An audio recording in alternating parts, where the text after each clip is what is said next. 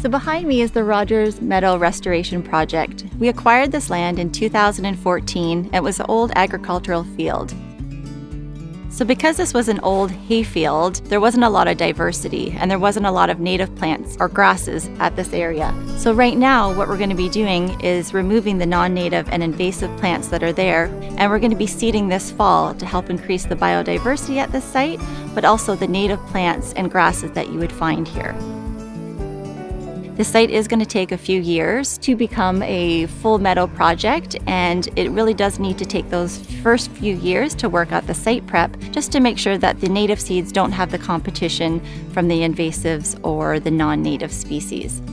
I think these types of projects are really important for the future of the Lake Simcoe watershed. We are living in a very populated area, and I know the populations are growing, so really protecting and enhancing and preserving these spaces is very critical to the health of the Lake Simcoe watershed.